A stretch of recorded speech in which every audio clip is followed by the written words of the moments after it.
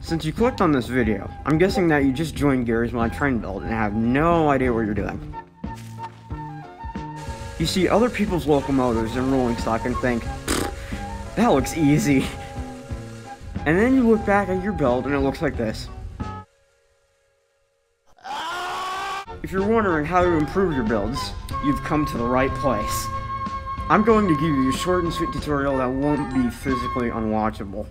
Whose idea was this? Now let's get started, shall we?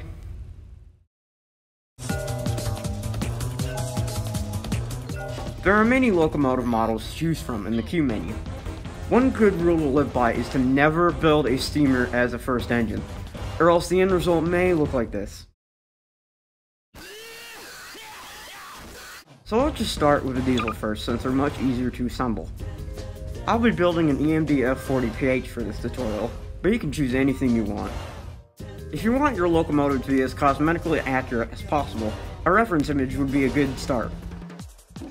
Accessories such as WireMod E2 codes can be found on GitHub and are easily downloadable. Locomotive trucks, or bogies if you're on the other side of the pond, can be applied on the bottom of the locomotive with the axis tool. Just look for the white targets underneath. They tell you where the trucks are supposed to go. And another thing, please research before applying locomotive trucks. You probably don't want freight car trucks on a locomotive.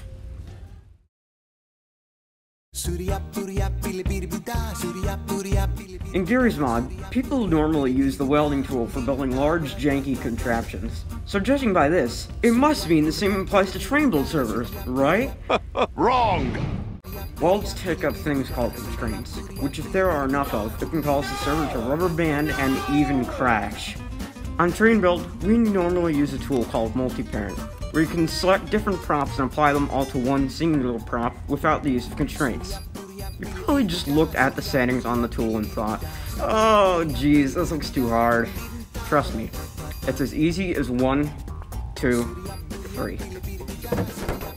First, you set the tool settings to what is listed on screen.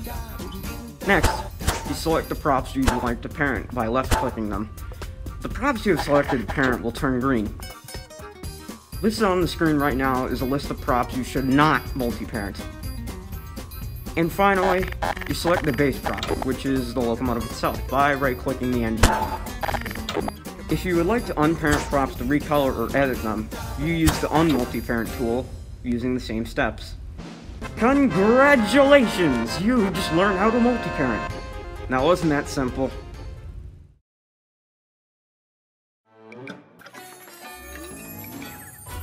Wiring is probably the hardest part to learn at first, which is understandable if you use the thruster to propel your trains at first. I'm going to thoroughly go through this, so bear with me. First, you get a pod controller from the WireMod tab. You then link said pod controller to the seat, which you would control your train from by left-clicking the pod controller and the seat. If a message like this pops up in the bottom right of your screen, you have done it correctly. For this next part, you will need an Expression 2 code called Optimized Locomotive Control. Once you have the chip, you can save it to your Expression 2 codes and place it on the back of your locomotive.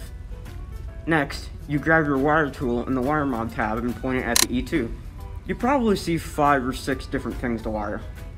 Only wire active, W, S, and space to the pod controller by right-clicking each option one at a time, and then right-clicking the pod controller twice.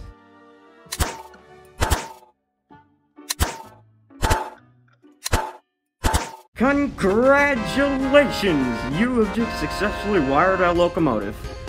But there are some last-minute precautions you might want to make before you hit the rails.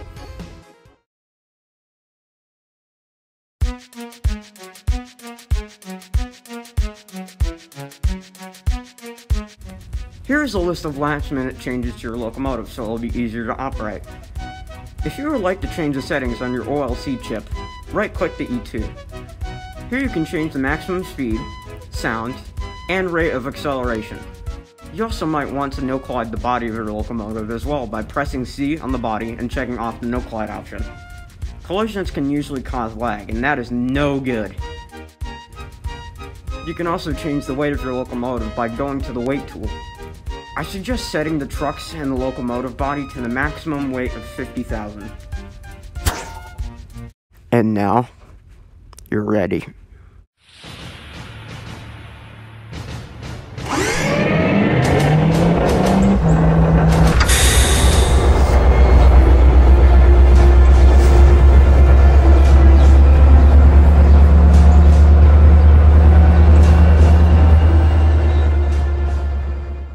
Thank you so much for following this tutorial. And remember, obey map signals and watch your location at all times.